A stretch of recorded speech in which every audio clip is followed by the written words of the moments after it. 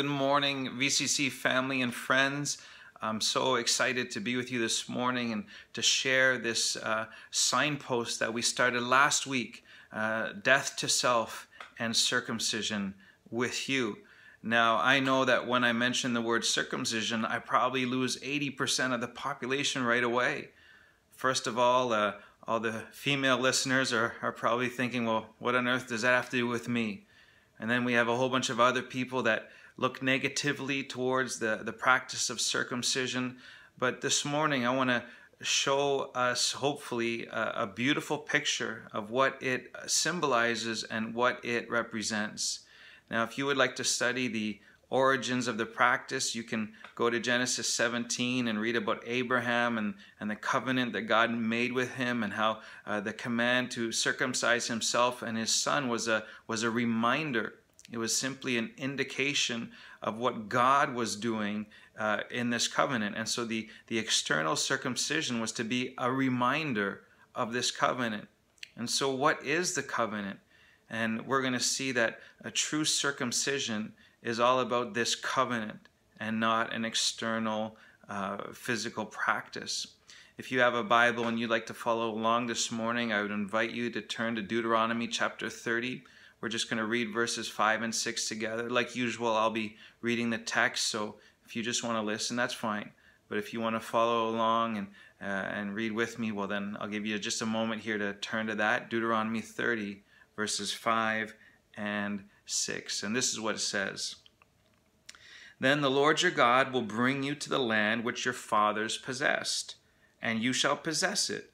He will prosper you and multiply you more than your fathers.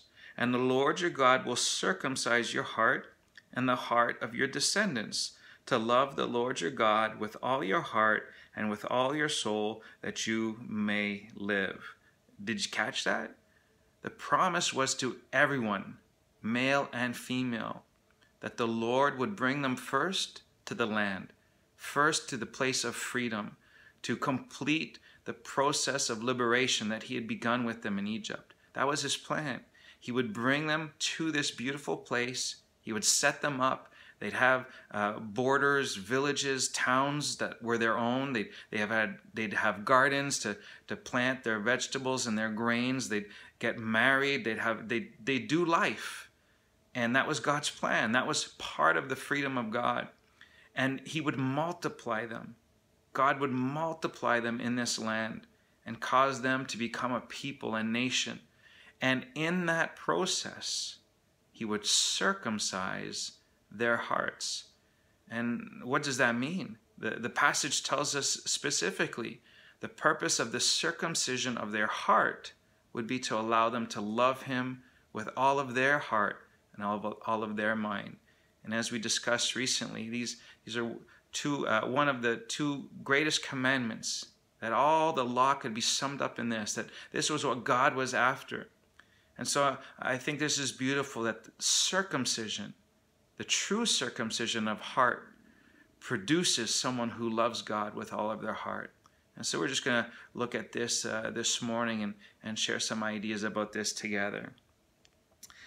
There are so many of us who call ourselves Christians who accept weakness, who accept struggle, who accept failing. Now, let me explain that. When I say accept, I'm not trying to say that we won't struggle. I'm not trying to say that we won't fail, that we won't have areas that are difficult to be free of. But what I mean by accept is that we live with it. We almost start to believe that it's just always going to be there, that it's just going to be part of who we are. We just say, well, I'm human. I'm fleshly. I'm going to sin. I'm a sinner. And yes, that's true, but are we supposed to accept these struggles? Are we supposed to live with these struggles? When we talk about being on the road to freedom, does our freedom entail these kind of struggles? And I believe this morning that it doesn't. It shouldn't, and it's not God's plan. And so if you allow me a couple of minutes, I'd like to show this to us using Scripture. And so if you have a Bible, of course you have a Bible. We've already been reading the Bible. Turn to Galatians 5 with me, please. This I would like you to see. This I would like you to read for yourselves. Galatians 5, verses 13 to 17. For you were called to freedom, brothers and sisters. Only do not use your freedom as an opportunity to indulge your flesh, but through love serve one another. For the whole law can be summed up in a single commandment, namely, you must love your neighbor as yourself. That's the second greatest commandment. Interesting. However, if you continually bite and devour one another, beware that you are not consumed by one another. But I say, live by the Spirit, and you will not carry out the desires of the flesh. For the flesh has desires that are opposed to the Spirit, and the Spirit has desires that are opposed to the flesh. For these are in opposition to each other, so that you cannot do what you want. We are called to freedom, and we are warned to not use that freedom to indulge the flesh.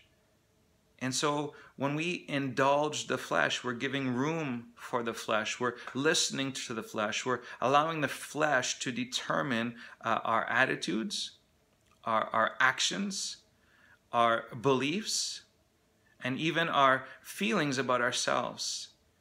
And I would like to challenge us to stop accepting the flesh as if it's always going to be an issue. Because I read here that if I walk by the Spirit, I will not indulge the desires of the flesh. If I live by the Spirit, I will put to death the works of the flesh. That's the promise of the Bible. And so this signpost, and remember, a signpost is something that we can use to evaluate our progress. It's something we can use to determine how far along on the journey we are. This signpost is essential. I mean, they all are, but this one really is an all or nothing. This one really is about us being on the right side of the road, walking towards our freedom. And at the end of this passage, we saw that if we're in the flesh, we are opposed to the Spirit of God. The flesh is in opposition. When I watch a hockey game or a football game, the one team does not help the other. They're not working in tandem. They're not working together to produce a result. It's one team that's trying to stop the other. It's one team that is in opposition to the other. It is opposing the progress of the other. And so if we want to live by the Spirit, if we want to have progress on our road to freedom, then we cannot live in the flesh. We cannot indulge our flesh. We just can't. We're warned not to do this. And Romans 8 gives us an even more ominous warning. Romans 8 verse 13 says, if you live according to the flesh, you will die. If you live according to the flesh, you will die. Right about now, you're probably saying, hey, didn't you start off the video by saying this was going to be good? Yeah, we'll get there. We'll get there. Just stay with me. But, we just need to be shocked a little bit out of this complacency where we have one foot in and one foot out. We just need to be shocked a little to get rid of this apathy where we just accept and we think that we're just always going to be this way. I heard somebody recently refer to it as a Jekyll and Hyde experience. And we need to stop living this way. We have to really not put our money where our mouth is, but put our heart where our faith is and get in line with this. So let's just keep reading Romans 8, continuing on from verse 13. But if by the Spirit you put to death the deeds of the body, you will live. For all who are led by the Spirit of God are the sons of God. For you did not receive the spirit of slavery, leading again to fear, but you received the Spirit of adoption, by whom we cry, Abba, Father. The Spirit himself bears witness to our spirit that we are God's children, and if children, then heirs, namely heirs of God, and also fellow heirs with Christ, if indeed we suffer with him, so we may also be glorified with him. Putting to death the deeds of the flesh is difficult. It is suffering because it's going against the prime instinct that we have. Those things that we seek after, those things that we crave. And I'm not just talking about drugs, sex, and rock and roll. These can be things like overactive justice. This can be unforgiveness because we just can't accept the wrong that someone else has done. These are things that are very deeply ingrained in us, in our flesh. And so it can be very, very difficult, perhaps even seemingly impossible. But we're told that if we'll suffer through this, if we'll suffer through this circumcision, if we'll suffer through this death of the flesh, then we will receive the Spirit of God crying out, Abba, Father. These aren't just niceties. This is like my response, my instinctual response when I'm faced with the crushing wave of my flesh will be, Father, Abba, Father, Daddy, Father. An intimate admittance of relationship and dependency. Father, come and rescue me. And when that Spirit comes in, I realize that I'm adopted. I'm a son. And if I'm a son or a daughter of God, then I'm an heir. And come on, being an heir, that's great. If you have a rich grandparent or a rich dad or a rich uncle, being an heir, receiving of their riches, that's the promise. And so we are an heir. We have this promise of receiving the things that pertain to life. Now, some people get uncomfortable when we talk about putting the deeds of the flesh to death. They start to get worried that we're going to preach a salvation by works, that somehow we can earn our salvation, that somehow we have to do something to receive our salvation. That's only half true. Because even Jesus himself, if you want the reference to look it up, it's Matthew 16, verses 24 to 25. He said, if anyone wants to become my follower, he must deny himself, take up his cross, and follow me. For whoever wants to save his life will lose it, but whoever loses his life for my sake will find it. If we want to follow Christ on this road to freedom, if we want to be a disciple, then we do have to do something. And this is not salvation by works. This is just the response to grace. This is just the commandment to love God with all of our heart and love our neighbor as ourselves. And so we take up our cross. We take up that symbol of death. We take up the place where the flesh is nailed forever, never to be taken down again, and we await for our resurrection. Now, that was a lot of symbolic speech right there, so let's break that down. It means that whatever I struggle with, I put it to death. I walk in the Spirit.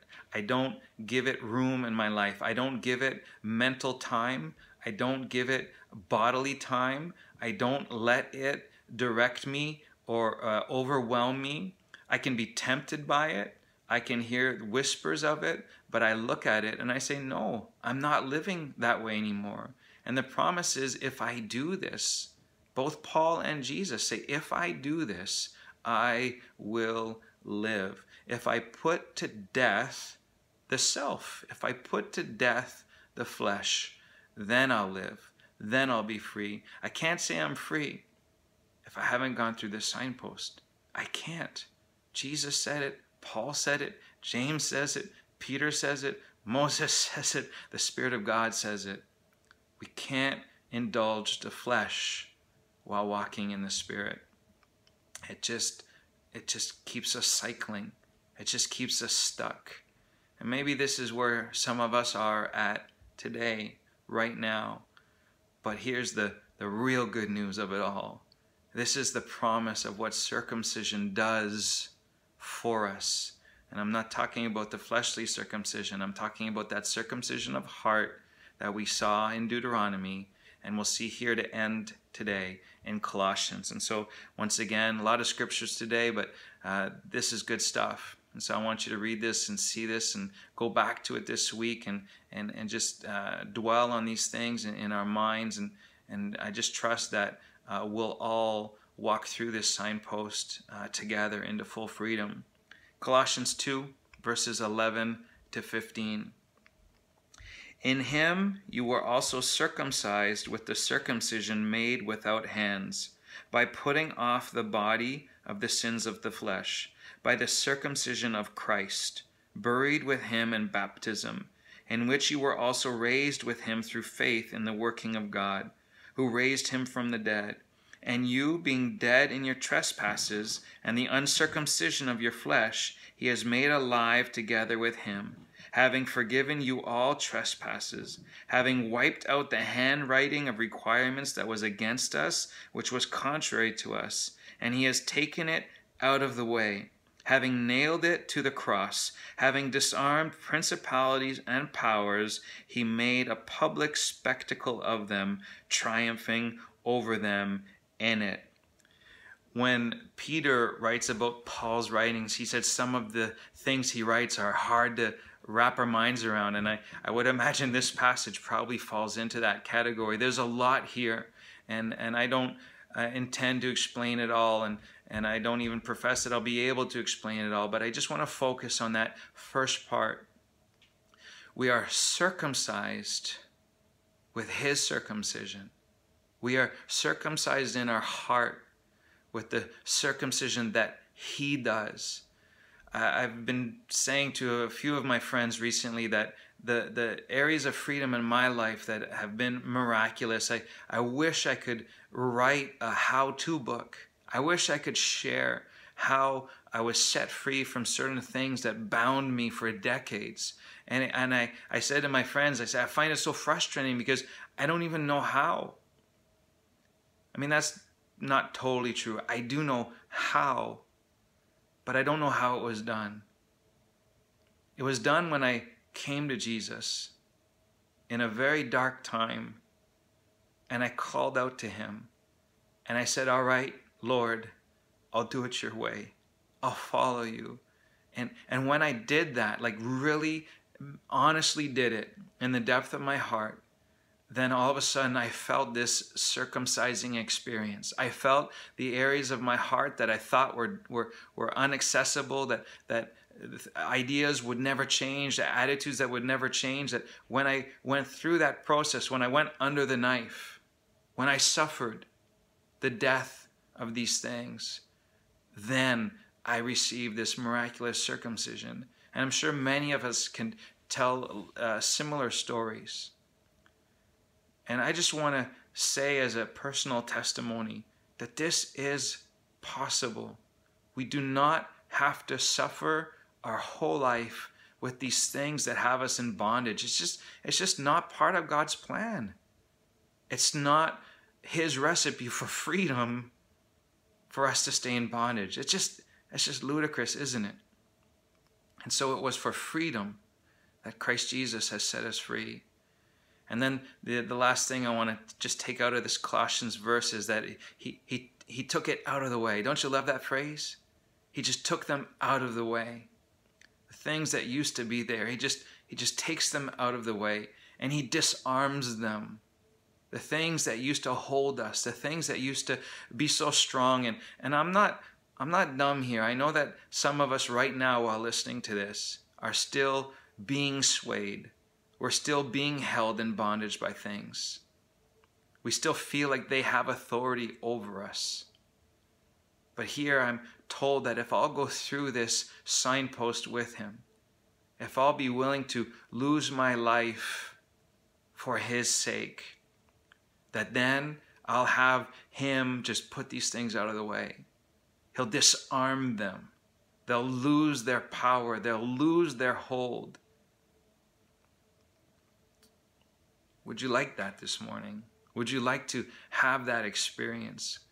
Would you like to have those things of the flesh fade away, just disappear and be moved out of the way? Then I would invite you this morning to pray a prayer. I'm not going to pray one for you this morning. I'm not going to ask you to repeat a prayer because this is a very personal experience. This is a very authentic thing that Jesus wants to do in our lives. And so it really does demand that sort of personal experience or encounter with Jesus, like Nicodemus at night, or like Zacchaeus in his house, or like Mary at the table. We need to have this experience of laying down our lives and repenting, changing our mind, changing our attitude towards the things that we've just allowed to be there for too long, so long that they almost feel like they're part of us. It's time to be that new creation. And I end with this beautiful verse that's just all-encompassing of what we're talking about. It's in Galatians 6, verse 15. And it says, "For neither circumcision nor uncircumcision counts for anything. The only thing that matters is a new creation." And that circumcision Paul's talking about here is the physical circumcision. He's saying doing religious rites, doing rituals as extreme as cutting off a piece of your body doesn't matter in the long term. All that matters is that we become this new creation, that we become the new man, that we put off the old man or woman with all the deeds of the flesh, and we become this son and daughter of God that is called to live a life of freedom. Amen. Pray that this word, this message would give you hope and would give you encouragement, and that after you turn this off, that you would take time to reflect. And if you can't do that right now, then later on tonight or later on this week, get alone with God and pray about these things, because it's all or nothing. We just have to stop being in opposition to God on this and get on his side on the road of freedom. Amen. God bless.